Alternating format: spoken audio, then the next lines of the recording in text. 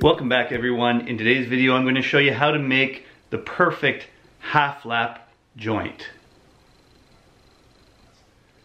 I did not achieve this by using the typical jig that you would attach to your table saw fence. I did this all on my Sacrificial Crosscut fence.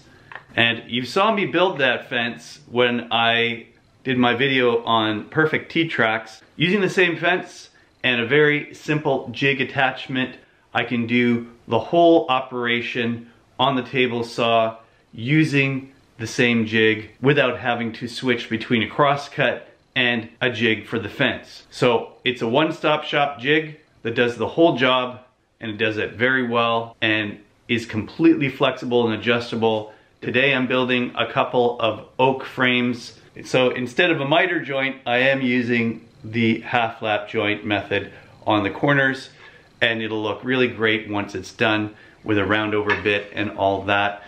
So with that, let's get to it.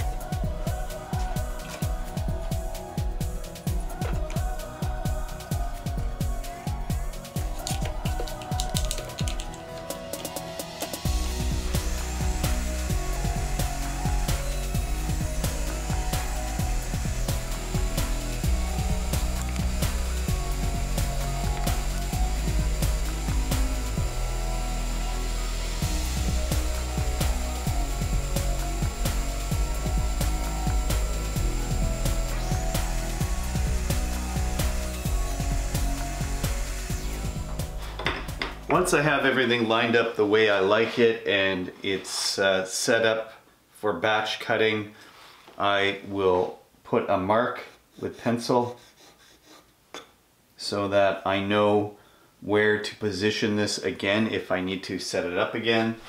I ran a test cut, and once I'm satisfied with the result of that, this test wood is the same thickness as the wood I'm going to use for my frames. Once I'm satisfied with that, I can move on to doing the actual batch cutting.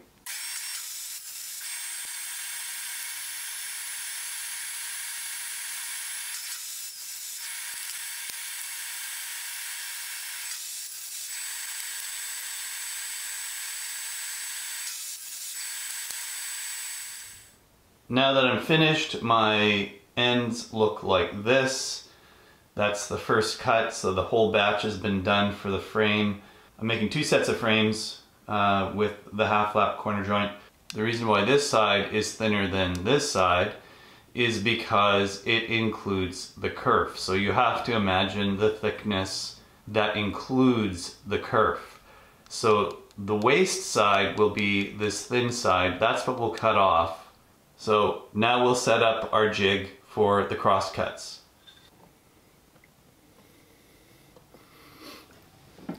Just to make sure we're not going too thin here or too thick, I'm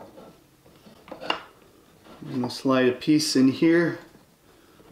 Of course you can use a kerf maker for this, but I can see it, so I'm going to do it this way.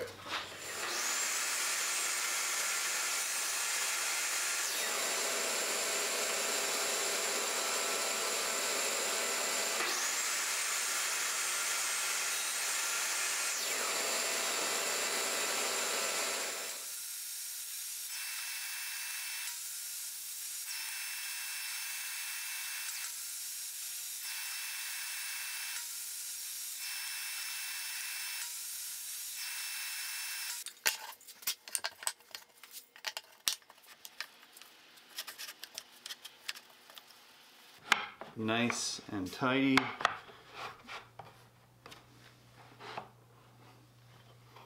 Into a perfect half lap.